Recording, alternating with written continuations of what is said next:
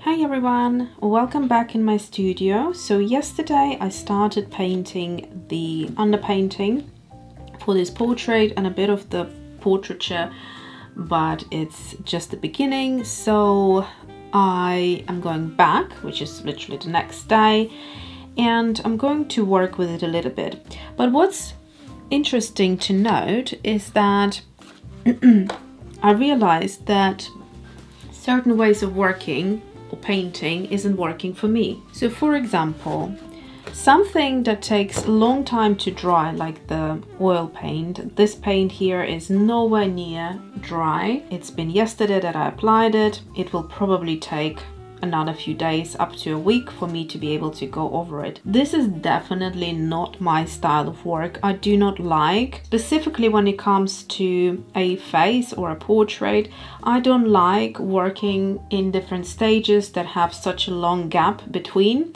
I like to see, for example here, I was able to build on the face, although it's far from being finished. I already have layered the groundwork for it. And so this is just something that I'm experimenting with, but I can tell that I'm not enjoying the fact that I'm looking at this. It's just the beginning and then I have to wait for it to be able to layer something over the top, because I kind of want to do it in this one go almost. Now I don't mind working in stages when it comes to, for example, abstract art. In fact, I do enjoy coming back, and I had a painting that took me months to finish because I just wasn't sure with how it looked and I wanted to keep on building on it, and that felt right. But when it comes to a face, it's not a process that I am enjoying. Then this other one, which was faster to dry with the background, I really enjoyed that. And then on top I used some acrylic paint. Now that's something I could potentially do. I could also maybe try some acrylic gouache and then use some pencils on top as well. So I might do that on this painting here. For now I'm going to work a little bit more on this background. So I applied some oil pastels which I haven't set. I think I will avoid those areas here where they are not set, and I'm going to go over with some fixative. So with this painting here, I can't work on top of it now because I've got the oil pastels that haven't been set. So I'm going to get my fixative and I will go outside in the garden. It's actually lovely sunny weather today, so I'm just gonna quickly jump outside, spray it and come back. I don't think I'll be able to show you the spraying action because I only have two hands and this camera is a big camera. So I'm just gonna spray it. So it says here that it's a vinyl resin and alcohol base, and it dries completely transparent with a clear and glossy film to protect oil pastels against dust and smearing. So it also gives you a suggestion that rather than doing one thick coat, do a few very fine mists. I'll try to follow all of that, but the main thing is I just want this not to be tacky or kind of movable, because you can see I can pick it up with my finger. So those are oil pastels, which are these. They never fully dry unless you use a fixative. And then this one here, this is the oil sticks, which I have now put away, but they are the big Sennelier oil sticks, which is basically oil paint in a stick form. They're quite chunky. I love working with them for abstract art. However, not sure how I'm sort of enjoying this in portraiture, and they do dry completely solid within few days up to a week, depending on how thick you layer them. But also it is advisable to also set them with a fixative afterwards. I am going to just take care of this painting and come back and work on this one. So a quick update. I just went and sprayed it a few times, really thin kind of mists, and then I've done it 3 maybe times. And I do feel like it's less tacky around the area where it was really tacky. You could see the color come off. So that's good. I might wait for it to fully dry, maybe like for 24 hours, and then revisit it maybe with 1 or 2 more sprays and see how it gets on. I mean, I'm not expecting it to be as completely dry as acrylic. I don't know if you can get oil pastels that dry, but at least I could work over them, hopefully with another medium, and it won't cause, like, if I go over with acrylic paints, I hope that they're not going to lift off, if that makes sense. Okay, so with that in mind, let's now kind of get a bit of work done here on this painting. I'm going to put this one to a side as well. So I've used Daler-Rowney FW acrylic ink in a couple of different colors here. I have, I think, antelope brown, and I popped some of the fluorescent pink in here for that bit of color, and I really love this. Feels a lot more me, I have to say. When I'm looking at the previous background, let me just pull it back up. So when I'm looking at them side by side, this feels so heavy, but I'm trying something because I want to achieve this more of a solid opaque look with build-up textures. So I'm going to add more texture on top and have the red peep through from underneath, like I have this sort of lovely color coming through. Here I love the fact that it's a little bit translucent, and I have a bit more variety in the brush strokes and those kind of leaks, and how the color bursts and moves, and all these kind of beautiful variety in pattern that I get from acrylic ink feels a lot more me. The hope here is, through experimenting, I will find a way of how to create portrait paintings so that I can see my style through it. So all of this is basically me. I love it. You can see a lot of these techniques that I use in my abstract art, but I want to somehow incorporate the portraiture. Then over the top I went with a mix of, what did we have here? I think some heavy body acrylics that I used in 2 colors, and then there was a little bit of the wet background still from the acrylic ink that I also mixed in with those 2 colors. So today I want to think of creating a face. So for example, the hair here I could do as a last point, and I could use those oil sticks, because then I don't mind waiting for it because everything else will be ready. So potentially I'll leave the hair as the last element, and then today focus on the face. I'm going to try this extra soft black pencil by Faber-Castell. It's their Pit Oil base. So I'm kind of going to try that by placing some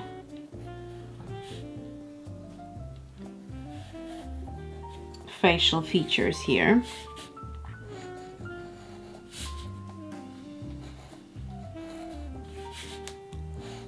Maybe see if I like it or not.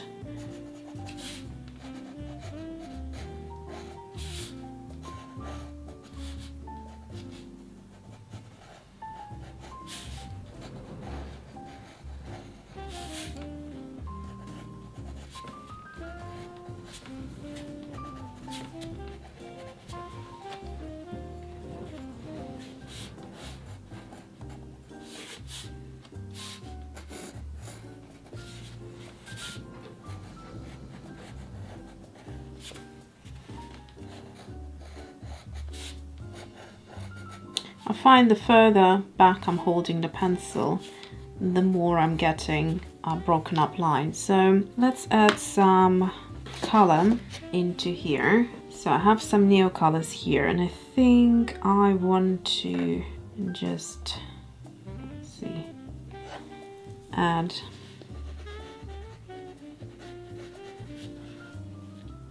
a bit of maybe shadowing.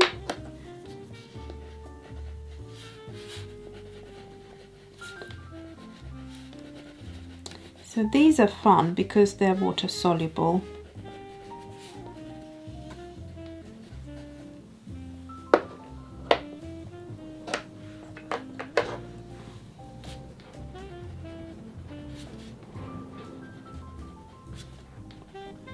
They always layer quite nicely over other mediums. And then if I take a brush and just add a little bit of water, we can get the pigment to move. I think I need a different brush for this. I'll use one of those Chinese brushes that I have here.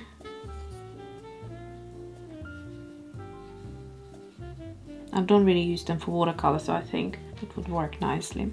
So here we're going to try and basically build.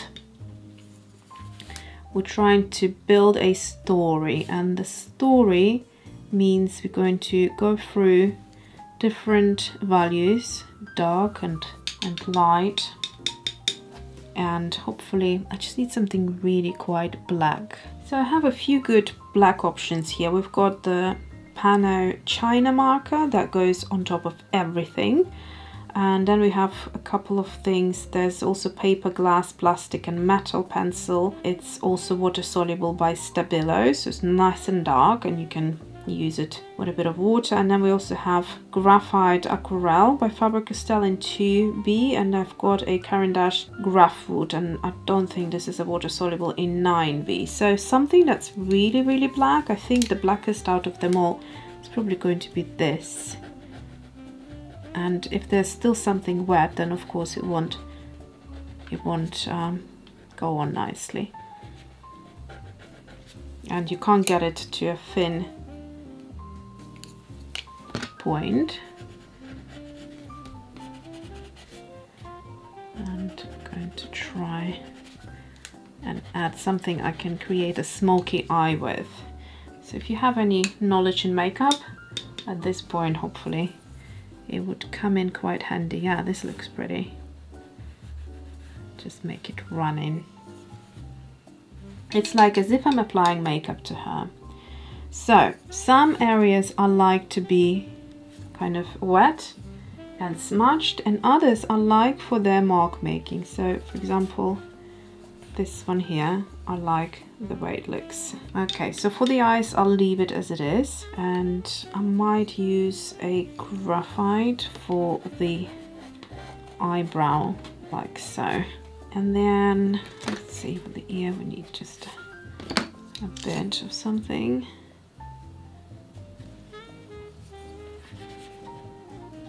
And lips. So for the lip, I think I would go with something quite popping. Remember when I was saying I want to play with value, so we'd have different type of... So this would be a light value, and then we'd have please somewhere medium and dark. So within the face I want to also have fun like that. So I'm just going to go in with this paint, just give her that lip.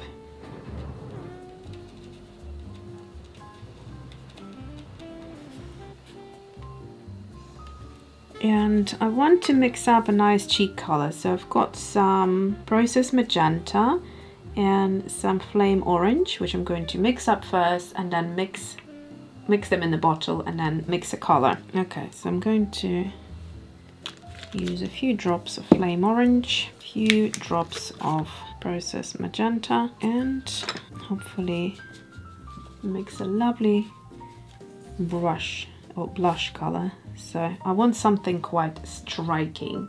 I might leave it as it is, or I might just add a tiny bit of water to create some structural difference, because remember we have got lovely texture underneath this paint, and so you want it to come through a little bit. So that's looking quite good. So I want to intensify around her eyes a little bit more, and I've got 2 burnt siennas. This is the color that I really like, by Amsterdam, and on paper it just does something to the fiber of the paper where it doesn't look great, but here we're going to go over, actually I'm going to go straight in here, be courageous, but here we have the base of the acrylic paint, so that should be alright. So now just like that. So that kind of looks interesting. I'm starting to really like what we have here. I'm just gonna move that little spot from her face. Okay, so next thing, I feel like she needs some sort of outfit here, and I'm going to add a bit more of the orange, and then create these kind of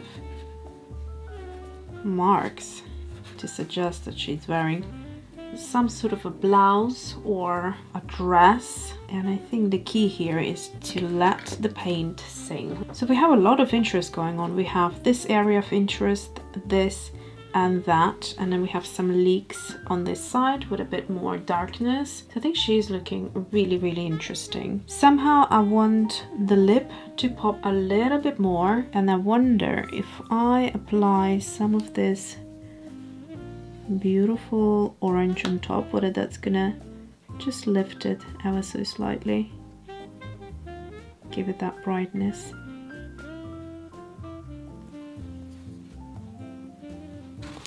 So I'm going to lift it because I feel like it's just a bit the same color then. She needs a bit more red, I think. So I've got this red, which is vermilion, and I think that would be a better choice. There we go, that really glows.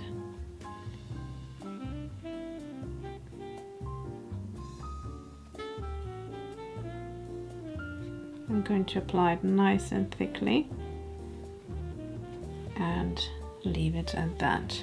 So the next thing we need to do is, I think she just needs some hair. I have auditioned a couple of colors. So here we have the Mars, what was it again? Mars Red, I think? Yes, Mars Red on its own, and obviously tonally it works really well. It just kind of pulls together everything. But then I thought maybe I want something quite contrasting and bring in some teal or like a turquoisey type of color, which could also be quite interesting.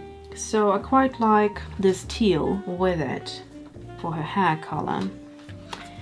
Maybe even something blue, but I feel like the blue would be just way too much here. The teal could work actually,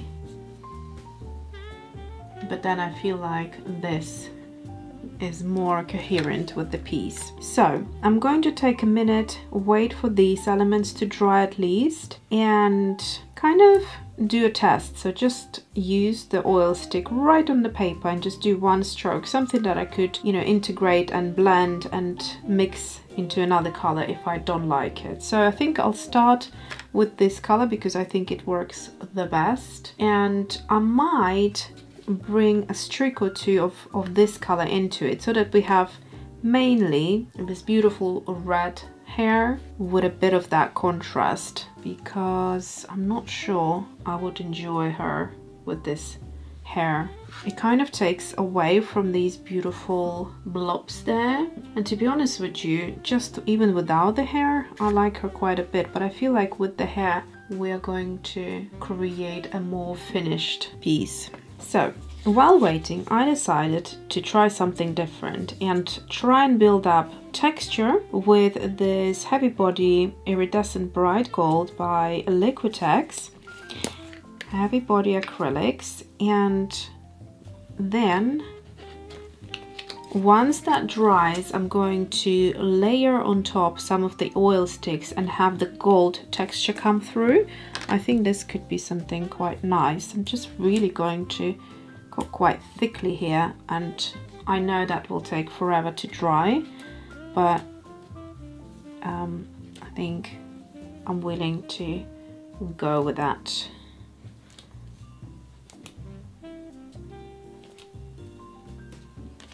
So something like that, which could suggest like a little hat, or it could suggest maybe, I don't know. I'm gonna actually take it up here.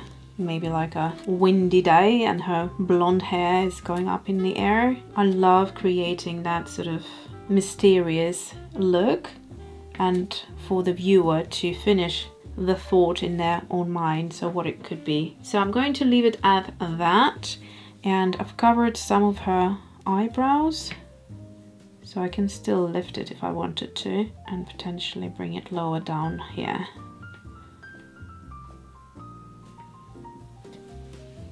And then go in with the texture again. So that will take a few hours, maybe even like longer, because it's really thick up here. I'm going to show you a close-up so you can see how thickly it is layered and built on. And once it's dried, then I'm going to use oil stick in this color and go over some of those areas and have the gold come out. And I'm not going to cover all of it, just some. Have that lovely play of color. Okay, I think this is it for today. We will have to wait for another time to continue and finish. Maybe I'll put something on her neck or find another little detail that I want to add, maybe something with her eyes to make them stand out a little bit more. But so far so good. I might emphasize underneath the eyes as well, but again, like I said, at this point I'm going to give her a little break, and I love that this neon pink is still showing through, and all the interesting areas we still left them as they are. I'll see you next time. Thanks for watching.